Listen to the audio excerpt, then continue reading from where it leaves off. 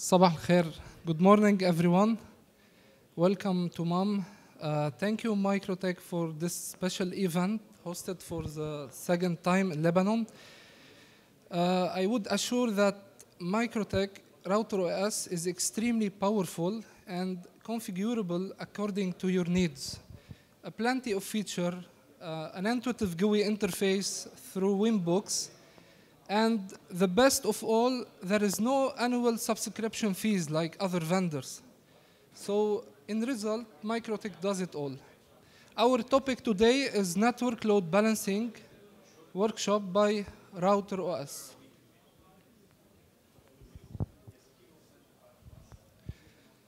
Okay, I'm Ibrahim Sharif, Technical Operations Manager at CCG Lebanon. Computer communication engineer. I have more than 8 years in experience in the IT industry. I am MikroTik certified trainer. I have 4 certifications. I'm Microsoft and Cisco certified. And here's my contact details for any inquiry or consultancy. So let's start introducing our company, Consolidated Consultancy Group. We provide network and IT solutions ranging from infrastructure cabling to fully fledged solutions like systems, security, messaging and collaboration, and more. Our company was established early 2011 and has become one of the fastest growing IT solutions in Lebanon. And we are partners with world-leading companies. Our training center is powered by Knowledge Box Center. You can visit our social media and see the latest offers and the training. Here is a list of our partners. We provide power system, Microsoft licenses and systems, Leviton regarding infrastructure solutions, ESAT for security, cloud backup, Adobe, Linux, Cisco, HP servers, and Palo Alto. Special thanks to FlashStart for supporting us today and launching its distribution in Lebanon through us, through CCG. FlashStart is an Italian company with more than 15 years experience in securing the internet.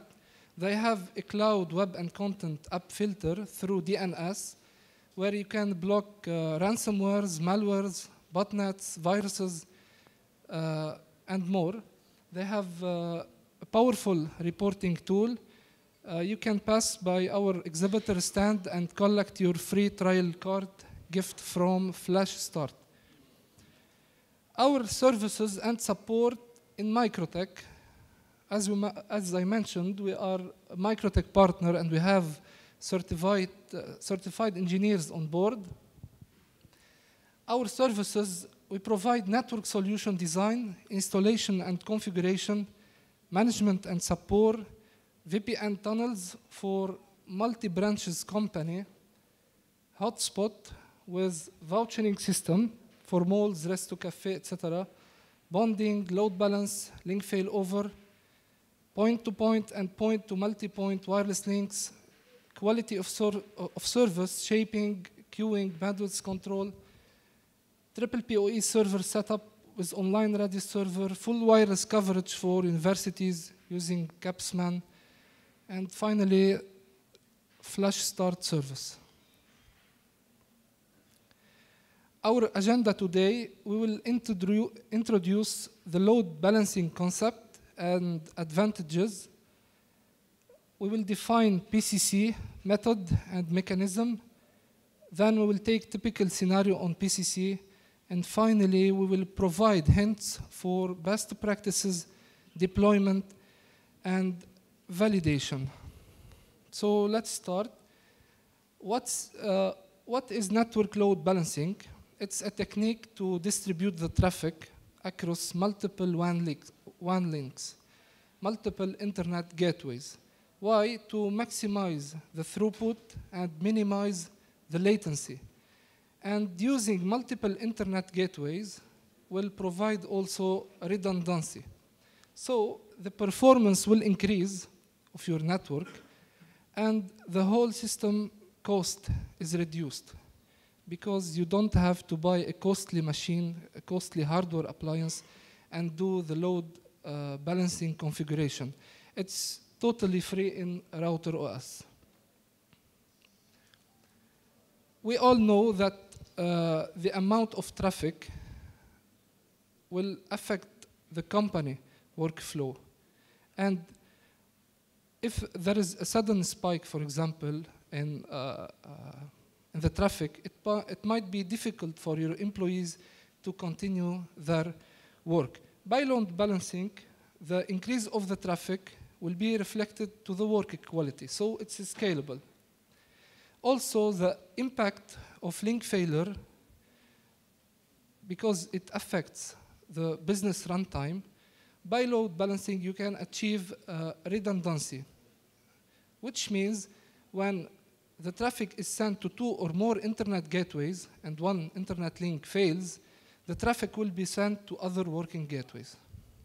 Similarly, if there is, for example, a maintenance on one internet link, this way you will reduce the downtime and increase the uptime and improve the performance of your network.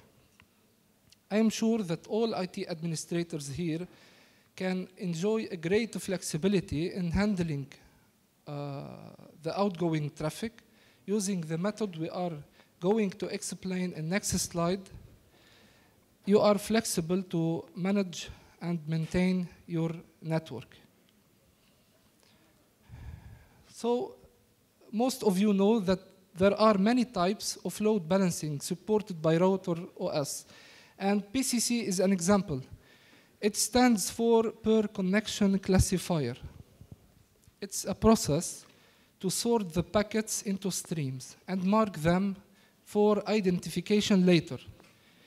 How? By using Mangle facility. Using Mangle to manipulate packets and adding marks to these packets like if-then, then performing some actions. This method also uses a hashing algorithm. It's a hash function, mathematical function, to first sort the traffic based on source address, source port, destination port, or various combination. Then we will be using packet marking and routing mark to ensure that the traffic will be sent to the specified WAN interface. Of course, we will not mark the packets by color, as illustrated here. We will mark the packets by name using Mangle facility.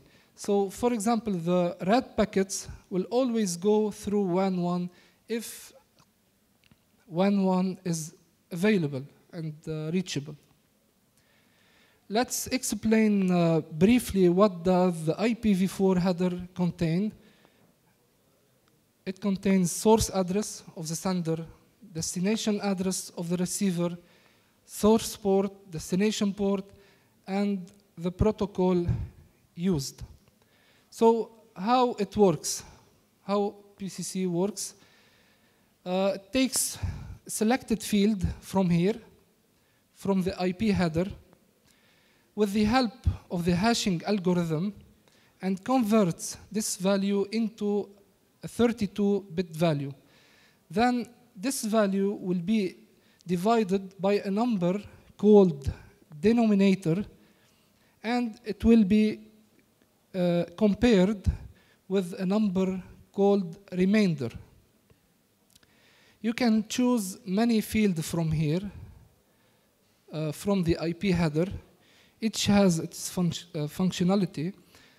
For example, if you choose both addresses and ports, this is the most random way to spread traffic across the multiple WAN links you have in your network. It's reliable and fast because it contains various combination ports and addresses. For example, if you choose source address, all traffic from a particular client will always match this PCC rule, and the connection will be put on the same link. Further details, you can find it on Wiki. How to set PCC? You have to go to Mangle Rule, Advanced tab. We need first to specify the field from IP header, the denominator and remainder. For example, if you have two WAN connections, the denominator and remainder should be 2/0 for the first rule and 2/1 for the second rule. Similar, if you have 3 WAN connections, 3/0, 3/1, and 3/2 for the third one. Let's pick this first rule. What does it mean? The first rule. To produce the output of the hash function given the packet source address and divided by 2. If the total equals 0, so these packets will be captured and they will be sent through 1, 1. If the total equals 1, these packets will be captured and they will be sent through 1, 2. It's very simple to understand. Similar if you have 3 WAN connections. This is how to set PCC. Let's take a typical scenario with dual WAN. We have 2 internet connections. Let's say we have 2 modems. Okay, our router board is here. It acts as firewall and load balancer. We have layer 2 switch and our Qt users. We suppose that the basic portion configuration, like assigning IP addresses, DHCP, DNS, are all successfully set. We are using here DHCP client for both WAN links. So the subnet for WAN 1 is 192.168.0.0/24, 1.0/24 for WAN 2, and our LAN network is 3.0/24.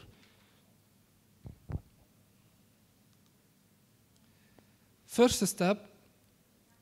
In first step, we need to catch all incoming connections to our router board and mark them.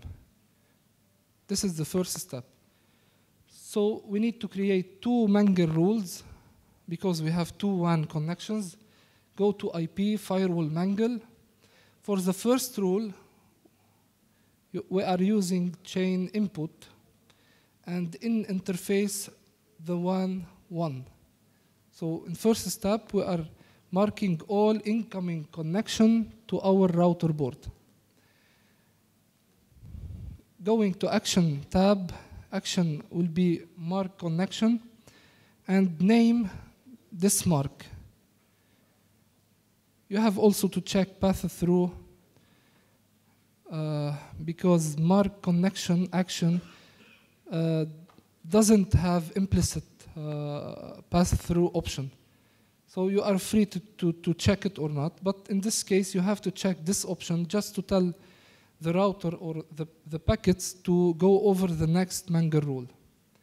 So this is the first rule, and repeat the same process for WAN 2.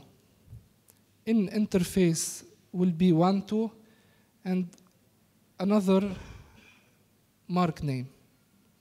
This is for the first step. Step 2, we need to make sure that all traffic from the router board returns through the proper interface and routing table. So 2 additional Mangle rules using chain output and using the connection mark created before in previous step. Going to action mark routing and name this route mark. And you have to check path through.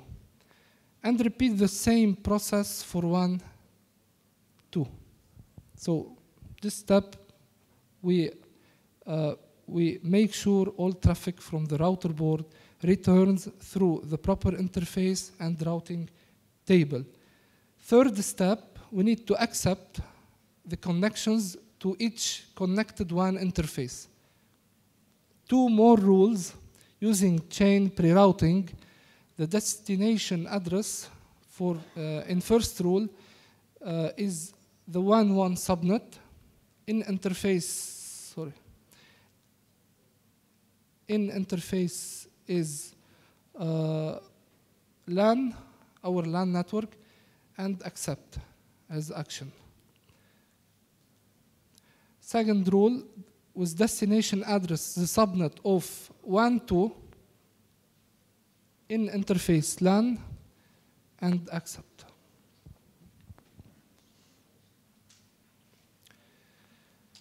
Coming to PCC rules, because as we mentioned, because we have two WAN connections, you need to create two PCC rules. So first rule, we will be using chain pre-routing. Choose in interface your local area network, going to advanced tab and configure your PCC rule. This is the first rule for WAN 1. We selected both addresses and ports. It depends on your case, with 2/0 for the first rule. Just to note that pre-routing chain will be capturing all traffic, even the traffic, the local traffic which is going to the router board itself, like telnet or SSH. And you know, when using Mangle, you are consuming more resources like CPU, for example. So to avoid this, just choose address type local and check invert to exclude local traffic. Going to action, mark connection and name this mark. And same process for WAN 2, but this time we change PCC to 2/1 for the second rule. Final Mangle rules, we need to route the marked packets previously. So two more final Mangle rules using chain pre-routing. Choose in interface LAN and the connection mark created before, and same rule for WAN 2. Mark routing and name this mark. To validate your configuration, your Mangle rules should look like this. Another note, this scenario, this connection is asymmetrical, so the distribution of the traffic is like 50% for WAN 1 and 50% for WAN 2. What if you want to force more traffic through, for example, WAN 1? You can do it. You can weight one interface higher by adding one PCC rule. So let's go back. You can add third PCC rule with 2/2 for WAN 1. So first rule, PCC rule for WAN 1, second PCC rule for WAN 2, and third PCC rule also for WAN 1. So the distribution of traffic is 70% for WAN 1 and 30% for WAN 2.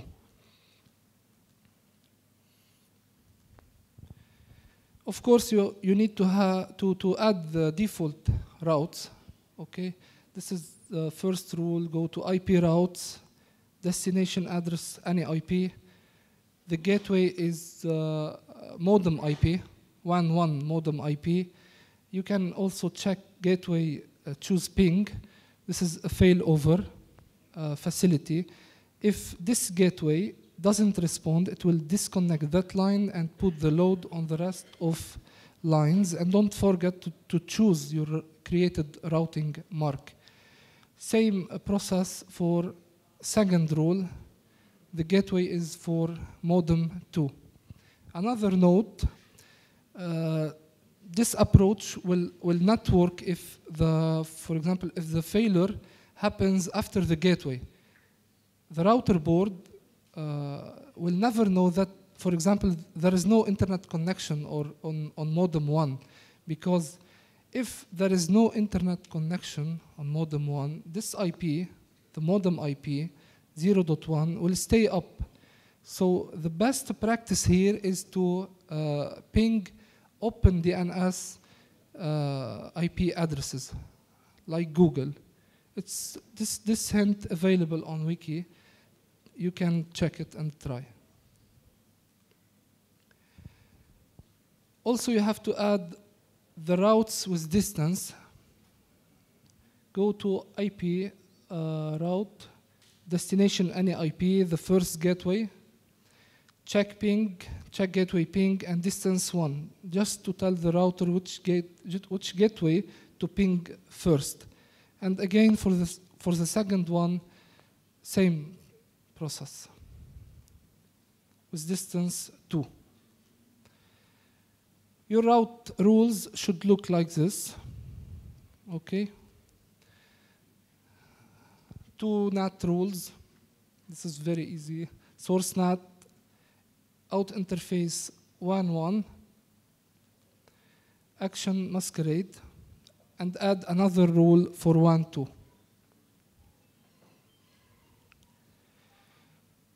This is to validate your configuration. Coming to validation, you can go to IP firewall connection tab and make sure that your Mangle rules are working perfectly. Let's take this first statement with source address and destination address.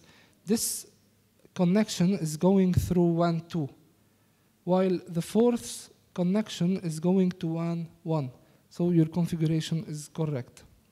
You can also, for example, make a speed test on some of LAN users and check the traffic tab of each one interface. You will see that the speed and bandwidth will be aggregated. Another hint, it's highly recommended to use OpenDNS when configuring the DNS on your router board, IP DNS. It's recommended to choose OpenDNS like Google because some users are accessing ISP1 DNS through ISP2, and ISP1 is blocking DNS request from outside their IPs. To recap from what we have configured, we got new connections inbound. On each one get marked. The outbound connections with that mark get a routing mark. LAN traffic heading outbound gets load balanced with the same routing mark. Routing marks match default gateway routes and head out that specified interface. Finally, verification of the load balance, how to verify your configuration. In summary, using a load-balanced multi-WAN setup help us meet a few design goals. Failover in case of ISP failure, increase the total bandwidth for users, and distribute bandwidth utilization across providers, avoiding the overload of any single internet connection, improving the reliability, availability through redundancy, and optimizing the connectivity overall. That's it. Thank you. I hope my presentation. I hope my presentation was beneficial for you. The reference of information available on these links. You can pass by our exhibitor stand and see our services. And don't forget to collect your free trial card gift from Flash Start. Enjoy your mom. Thank you.